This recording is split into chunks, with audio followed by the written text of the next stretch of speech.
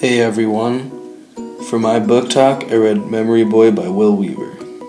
It contains about 230 pages and was published in 2001. Memory Boy is set in the 2000s right here in Minnesota. The story is following Miles and his family. Miles is a 9th grader. In Miles' family is Sarah, his sister, his mom, who occasionally goes by Nat, and his famous rock star dad. Miles and his family are on a mission to get away from Minneapolis and head up to their cabin, all because of a volcano eruption that is slowly killing the world. To get there, Miles built a bike-type sailboat thing that is called the Ally Princess. During their adventure, they overcome a few setbacks by Miles remembering wise stories from his project with an old man named Mr. Kurz. My passage is from when Miles is looking for Mr. Kurz's cabin.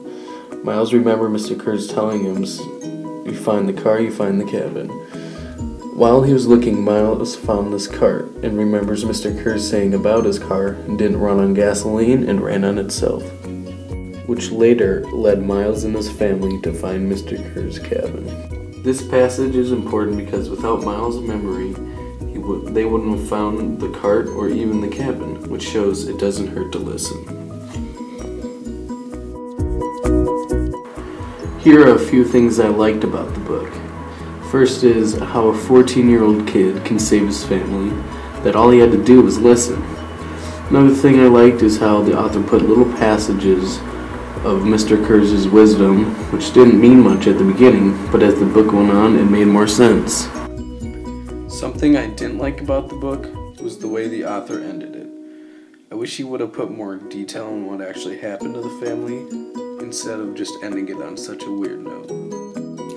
I would recommend Memory Boy to people that don't really like to read that often, because first of all, I kind of don't really like to read at all, but when I read this I really liked it.